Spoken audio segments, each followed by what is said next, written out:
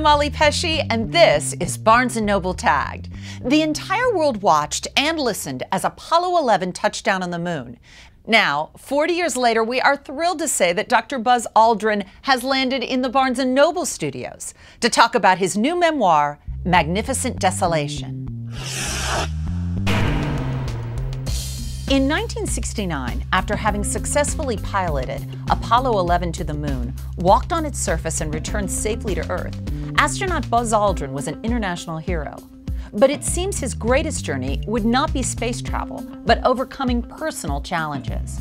He graduated third in his class at West Point and has a doctorate from MIT. But Buzz Aldrin's struggles with depression and alcoholism would change the course of his life.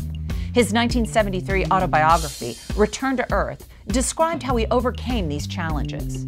And he has a wonderful new memoir that he is going to tell us about right here in the Barnes & Noble studios. Dr. Buzz Aldrin, you've been tagged. Thank you so much for being here. It didn't hurt a bit. It didn't hurt. No, Your book is called Magnificent Desolation, The Long Journey Home from the Moon. You said Magnificent Desolation when you stepped out onto the moon. But now those words, they symbolize so much more. Oh, geez, that's great. Is the lighting halfway decent? you know I'm not that good at describing emotions. I've read your book. Yeah, I've read your book. Read it. A lot of people could have gone to the moon and kicked up dust. Okay, really? I don't think so, but all right. Oh yeah, no, absolutely. Beautiful. We just happened to be there Yeah. on the pinnacle and got the wonderful experience of being able to do that.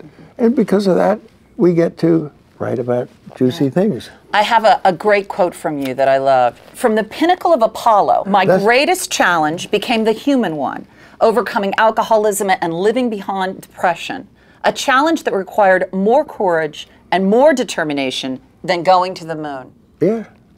You really believe that, huh? Absolutely, yes. Yeah. When we talk about astronauts, most of us, visualize, this kind of maverick, kind of crazy. Do you think that's what is required of astronauts? No, oh no. No. No, there are all varieties. We need the extrovert, we need the Pete Conrad, who when he goes down the ladder, gets down the bottom, and he says, that may have been a small step for Neil, but it was a mighty big one for me. This is all in here, you know? Yeah. Writing this just brought back all those tipping points, they call them these days. One of the things I loved in your book was that it really is a love letter to your wife, Lois. You say such wonderful things about her, and you two really just seem to have this continued romantic relationship. Well, I know my talents and my shortcomings when I write a book and when I need to express emotional things, niceties. I get a professional, Lois. You're very well known for your sense of humor, and Buzz Lightyear is really named after you. The only problem is my bank account doesn't quite substantiate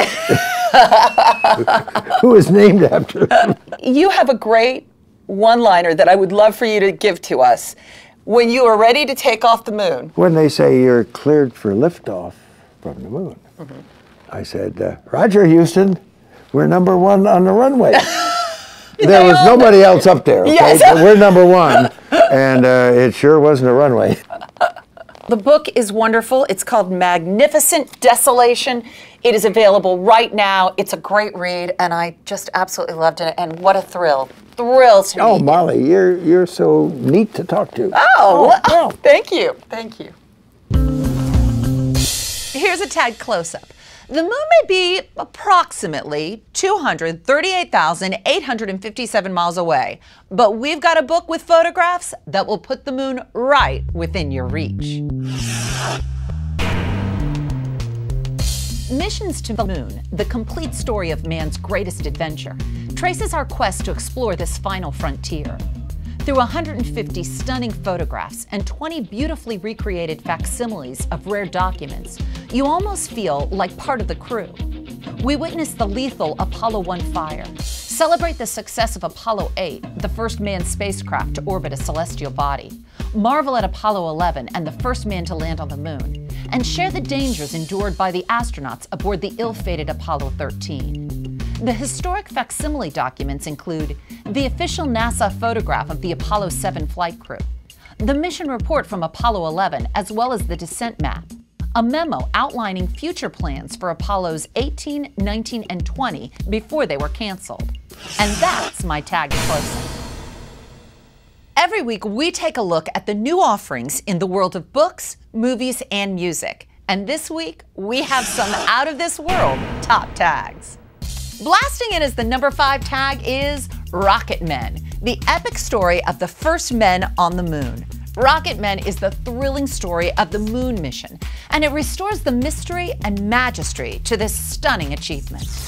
Sounding off at number 4 is Voices from the Moon. Apollo astronauts describe their lunar experience. Andrew Chaikin's prior book, A Man on the Moon, is considered the definitive history of the Apollo moon missions. Now, using never-before-published quotes from his in-depth interview with the Apollo lunar astronauts, he has created an extraordinary account of the lunar missions. Picture perfect as my number 3 tag is Apollo, Through the Eyes of the Astronauts. Each of the surviving 21 astronauts from the Apollo missions has chosen a favorite photo from his spaceflight, especially for the book. Arriving safely as my number 2 tag is Apollo 11, the moon landing book for kids. With this round and colorful sticker book, today's kids can relive the thrill and join the astronauts as they make one small step for man and one giant leap for mankind. Budding astronauts can look at the mission logbook, watch day-to-day action unfold, and get a great view of the big event. Landing as my number 1 tag is From the Earth to the Moon on DVD. Originally aired on HBO and directed by Apollo 13 star and space enthusiast Tom Hanks, From the Earth to the Moon is the highly acclaimed 12-episode series that explores the ups and downs of space travel, chronicling the journey of putting the first man on the moon. And those are my top tags for this week. With all these great books celebrating space, you don't have to go to the moon. The moon can come to you. See you next time on Earth on Barnes & Noble Tagged. Oh hey, one more thing. I want to tell you about ebooks from Barnes & Noble launching this week. America's #1 bookstore also now carries the world's largest selection of ebooks. All you need to do is download the free, yes, free, B&N e-reader software from barnesandnoble.com/ebooks. It just takes a minute. And turn your mobile phone or computer into an e-book reader. It works with the iPhone, BlackBerry, Macs, PCs, and more platforms are coming soon. It comes with a selection of free classic ebooks to get you started, and enjoy ebooks anytime, any place. And get started at barnesandnoble.com/ebooks.